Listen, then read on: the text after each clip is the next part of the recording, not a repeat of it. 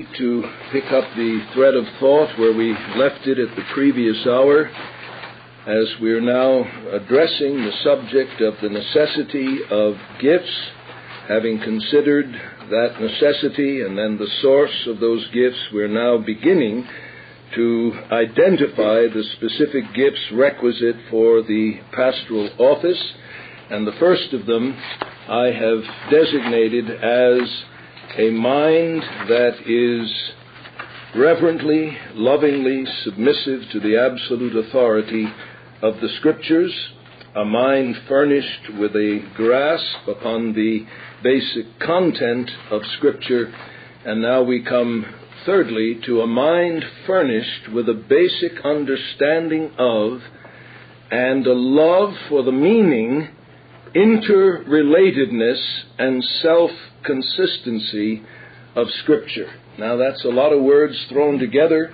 but in throwing them together, what I've tried to do is capture something that is very crucial to one who is a gift of Christ, to the Church of Christ, to keep the Church from being tossed to and fro by every wind of doctrine, to be an instrument in the hands of Christ, to fulfill the very prayer of Christ, that His people be sanctified through His truth. We read in 2 Peter 3 and verse 16 of those who wrest or twist, literally torture the Scriptures to their own destruction. And that verb would be the verb you would use to describe what a man did to another human being when he put him on a torture rack, and he maintained the basic contours of a human being, but he was tortured, he was stretched out of his native shape.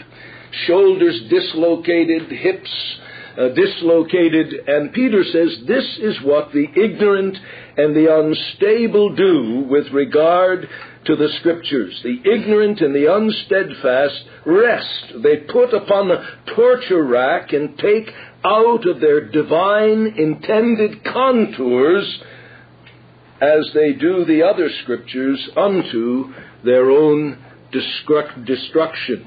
And furthermore, Paul writes in 2 Corinthians 4:1, another text listed in your note, that he did not handle the Word of God deceitfully.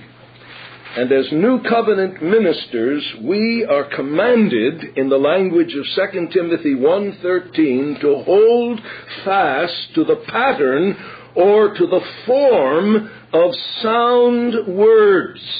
There is a form of sound words. And what does this mean in concrete terms? It means that the one who would be recognized as a gift of Christ, furnished by the chief shepherd to be a good shepherd to his sheep, must have what I've described in these words as an understanding and love for the meaning, interrelatedness, and self-consistency of Scripture. Now, by way of application, I've placed in your notes this statement. This principle shows the necessity of a fundamental grasp of the various theological disciplines, such as biblical theology, systematic theology, historical theology, and experimental theology. If we are, by the grace of God, to handle the Scriptures as they ought to be handled, to the edification of God's people, then there must be this understanding and love for their proper meaning. And yet we know that the meaning of Scripture is Scripture, and that what is unclear in one place is made clear in another. So how can we stand as a gift of Christ to feed His sheep with the Word of Christ if there are gaping holes in our understanding of the meaning of Scripture? Well, that being impossible, then there must be, whatever we may call it, whatever the terms are, is a matter of irrelevance. But I must use the terminology that is acceptable code language among professionals. And I've used the code language, biblical theology, that is, having some understanding of the progress of revelation, why we do not take a passage out of Deuteronomy and lift it up and apply it one-to-one to the people of God in the new covenant without any qualification, without any sensitivity to the differences that exist between the old covenant community and the new covenant community.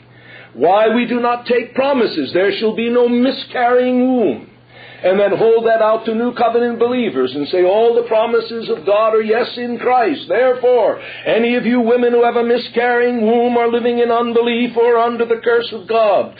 Some other nonsense. You see, it's a failure to be sensitive to biblical theology, distinctions between the Mosaic economy and the gospel age, the distinction between the transition out of the old covenant age into the new covenant age, taking sections out of the book of Acts and saying, since God did it then and He's the same yesterday, today, and forever, can He not do it now? Is it not our unbelief? And then whipping up God's people into a frenzy, because there's no appreciation that there is a progress in the revelatory data, that progress that we seek to understand within the discipline of biblical theology.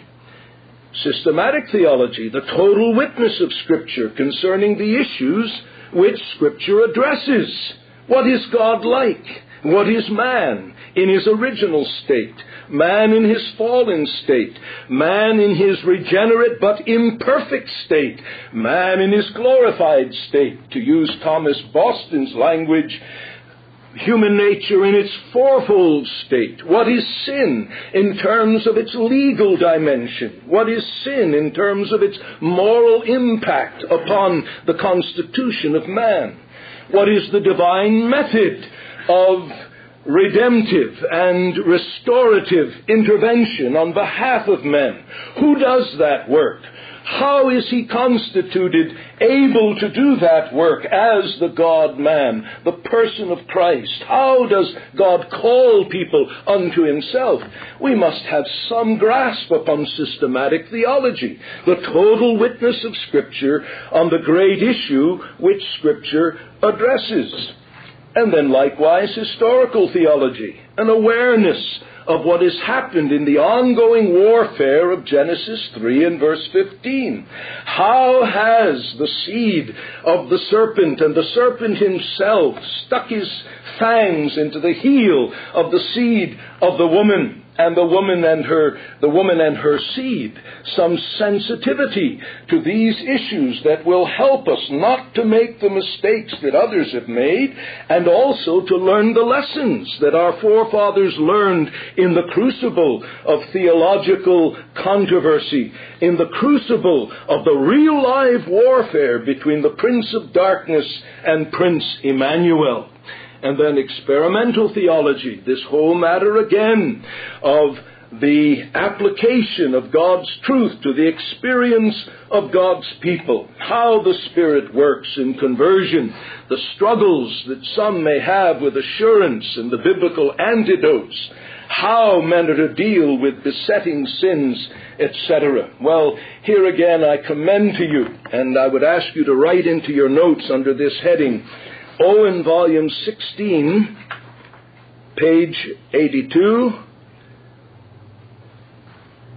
through 86. Some very helpful material from John Owen, underscoring the necessity of a man having a modicum of understanding of these various theological disciplines by whatever name we may call them. And I want to underscore, I'm not a stickler for the name, but for the thing itself. You may meet a man who doesn't even know what the word biblical theology means, but he does know that when he reads that when the day of Pentecost was fully come, there came from heaven the sound as of a rushing mighty wind, and it filled all the house where they were sitting, and cloven tongues of fire appeared above them, and they all spoke in other languages as the Spirit gave utterance. He knows that Pentecost was a once-for-all breakthrough in redemptive history, and doesn't tell people, let's pray for another Pentecost.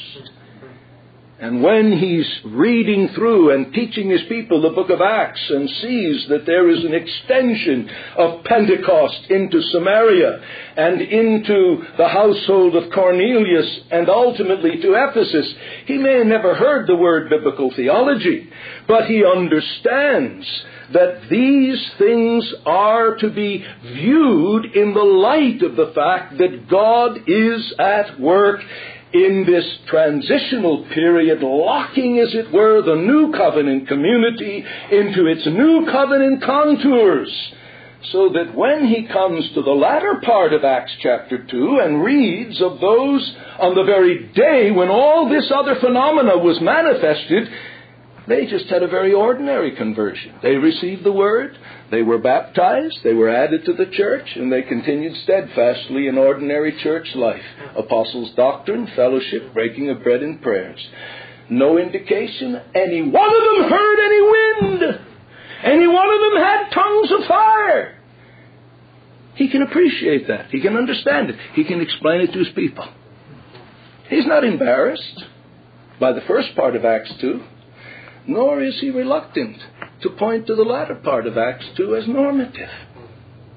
He understands that. Now, by whatever terminology, he's got to have some grasp upon those disciplines. And while now, for some of you men, these disciplines may seem to be at times relatively irrelevant, mark my word, the curriculum here has not been established in a vacuum. We've tried to look over our shoulder and stand in a stream of those who, having wrestled with these issues, have sought to answer the question, ordinarily, what theological disciplines are essential if a man is to be an able minister of the new covenant, a safe guide to God's people? And the answer that has come back is, he must be a man furnished with a mind marked by this love for the meaning, interrelatedness, and self-consistency of Scripture. And then the fourth characteristic of the mind of one who is gifted of Christ to serve his church is this: a mind furnished with the necessary tools and spiritual dexterity to discover and make plain the meaning and application of Scripture. A man must have a mind furnished with the necessary tools and spiritual dexterity. I didn't know what else to call it. Coming up with words to express things in a succinct way is not an easy task many times. That's the best I could come up with. Spiritual dexterity to discover and to make plain the meaning and application of Scripture.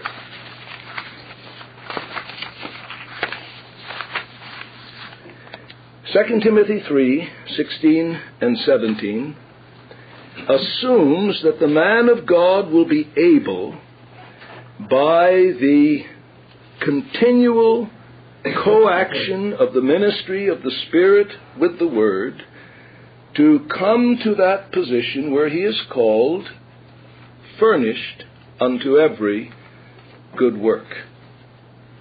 It is Scripture that furnishes him unto every good work. Some have the tools in order to discover the meaning of Scripture, but they don't have the spiritual dexterity to make plain that meaning of Scripture. Some have great ability in making things plain. The problem is they are not apt at grasping the true significance of Scripture, and what they make plain is not the meaning of Scripture. And we, by the grace of God, must manifest a modicum of this mental gift that brings us back to this apt to teach, as one who holds fast to the faithful word, that he may be able. You see, the indication is that that faithful word does not lose significant content in being transferred to others, holding fast to the faithful word as he has been taught, that he may be able both to exhort and to convict. And so I don't know how else to express it, but to express it in this language, a mind furnished with the necessary tools and spiritual dexterity to discover and to make plain the meaning and the application of Scripture. And one of the texts that I've listed there that I've not commented upon, 2 Timothy 2 and verse 7, think on these things, and the Lord shall give you understanding. Think, and the Lord shall give you understanding. Here's a mind that is working over what Paul has said. And yet, in the midst of that activity, there is the operation of the Spirit of God giving an understanding, and that understanding being given is then to be conveyed with a measure of spiritual dexterity, aptitude to teach, so that what is understood by the Spirit's enablement is conveyed by the Spirit's enablement to the understanding and to the benefit of others. Now here again, do you see why in our curriculum we are concerned not merely to impart the theological disciplines, but why we spend so much time in our pastoral theology on the whole matter of sermon construction itself, why you have your courses in exegesis, why we have to labor at acquiring a working grasp upon these strange ancient languages. It's because if we are to truly minister to the people of God, we must be able to have the dexterity to discover and to make plain to others the meaning and the application of Scripture. And then, letter E, we must have a mind disposed to and furnished with sound practical judgment. And here I would refer particularly to 1 Timothy 3 and verse 2. It's perfectly possible for a man to have a mind reverently submissive to Scripture, furnished with the basic knowledge and content of the Bible, an accurate knowledge of and love for the meaning and interrelationship and self-consistent witness of the Bible, and even some necessary tools and spiritual dexterity to make the meaning of Scripture plain to others. But it's in the area of sound practical judgment that he shows great lack. And it's here that I would direct your attention to 1 Timothy 3 and verse 2. The bishop, therefore, must be without reproach, the husband of one wife, temperate, sober-minded. The word is sophrona. In Titus 1:8, it is used again. It speaks of prudence and of self-control. It speaks of a cast of mind that has to do with what I'm attempting to address as I speak of a mind furnished with sound, practical judgment. I commend to you Samuel Miller's Able and Faithful Ministry, pages 7 and 8. And he's talking about what is necessary for the work of the ministry, and he has piety as requirement number 1. I quoted from that in our last lecture. But then the second major category he lists is what he calls talents, by which I mean not that every minister must of necessity be a man of genius, but he must be a man of good sense, of native discernment and discretion. In other words, of a sound, respectable, natural understanding. When our Lord was about to send forth his first ministers, he said to them, "Be wise as serpents, as well as harmless as doves. And truly there is no employment under heaven in which wisdom, practical wisdom, is so important, or rather, so imperiously and indispensably demanded as in the ministry of reconciliation. A man of weak and childish mind though he were as pious as Gabriel, can never make an able minister, and he ought never to be invested with the office at all. For with respect to a large portion of its duties, he is utterly unqualified to perform them, and he is in constant danger of rendering both himself and his office contemptible. No reasonable man would require proof to convince him that good sense is essential to form an able physician. Would you want a doctor who didn't have good sense? He might be able to recite reams of pages from the most difficult technical medical textbooks. But would you want him as your physician if he didn't have good sense? He goes on to say, an able advocate at the bar, that is, a lawyer, or an able ambassador at a foreign court. Nor would any prudent man entrust his property, his life, or the interest of his country to one who did not bear this character.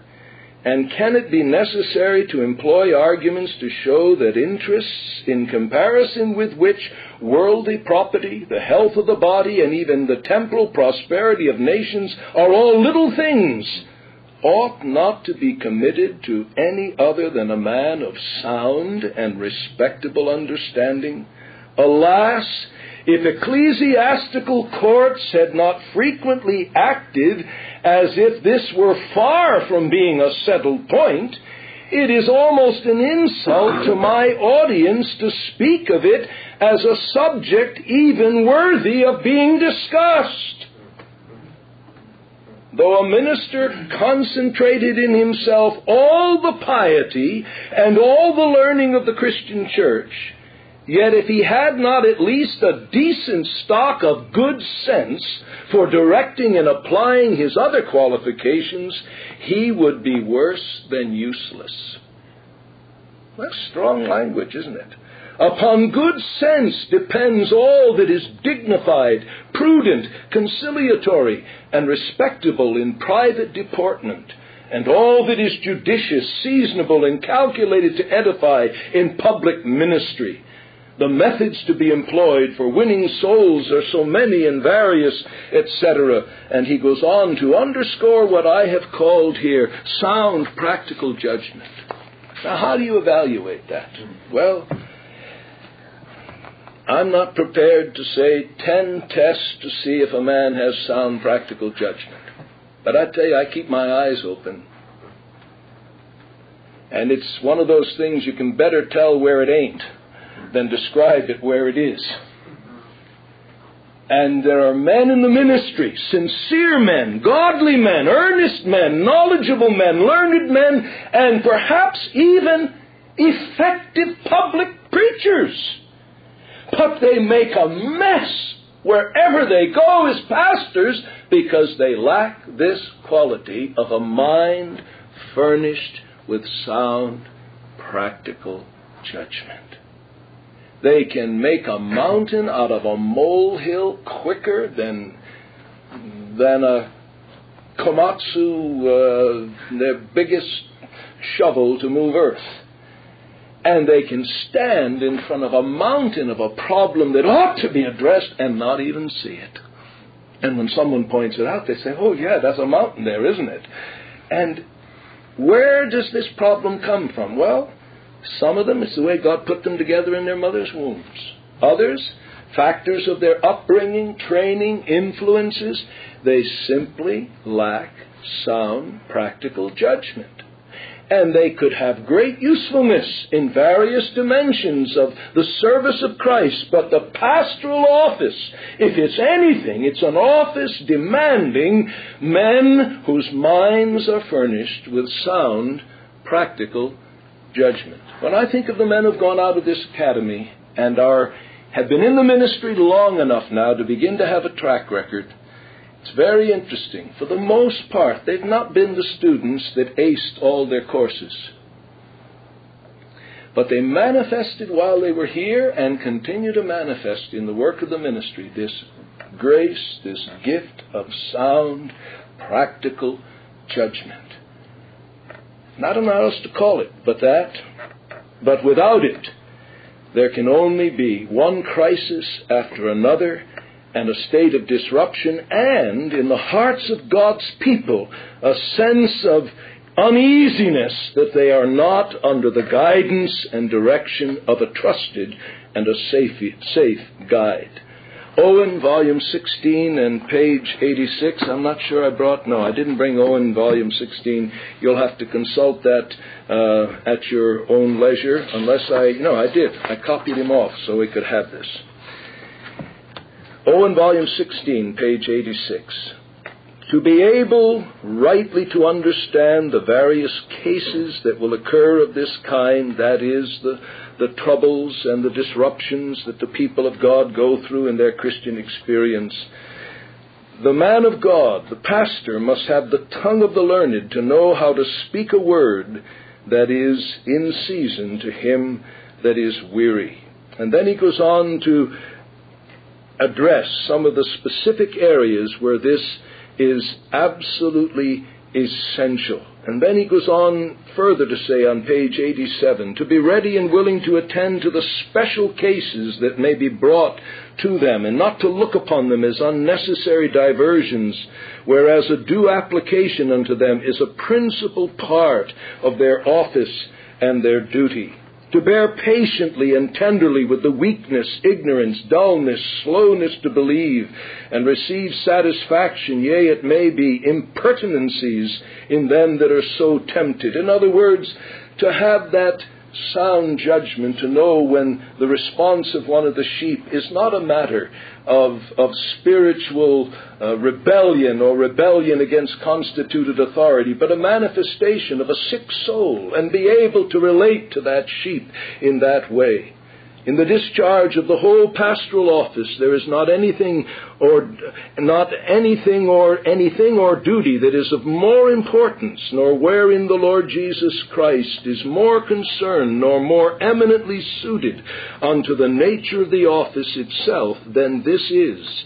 But whereas it is a work or duty which, because of the reasons mentioned, must be accompanied with the exercise of humility, patience, self-denial, and spiritual wisdom, with experience, with wearisome diversions from other occasions, those who had got of old the conduct of the souls of men into their management turned this whole part of their office.